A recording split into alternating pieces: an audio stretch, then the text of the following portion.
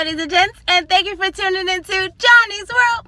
Today's topic is about roaches, right? So let me tell you, I have a neighbor, and when I say that she has the whole roach plantation in that bitch, I mean, I don't even know what to call it, for real. Like, I'm just like, there's roaches everywhere. Like, I was high one day and I pictured roaches coming out of her nose while she was talking. It was roaches coming out of her mouth, and I'm like, I'm wild.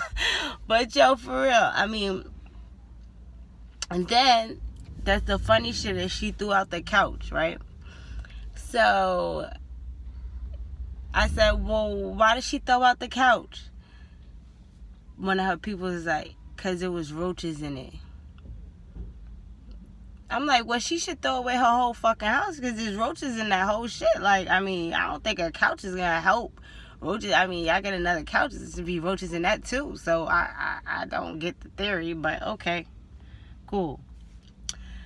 I don't know. I think her roaches was trying to come over my house. I was so over it. I didn't eat at home for like 2 weeks. I said, forget this shit. I'm not eating at home for them roaches to eat shit. Trust me, they curled out of that bitch hungry than a motherfucker. They was like curling, limping out that bitch. My baby getting mad and tired. But I told them roaches, I was like, yo, y'all don't pay no rent here. I don't got no extra room. It's just me and my daughter. Y'all gotta find somewhere else. Y'all gotta go back next door where the fuck y'all came from, because y'all can't be here. I just straight had to tell them.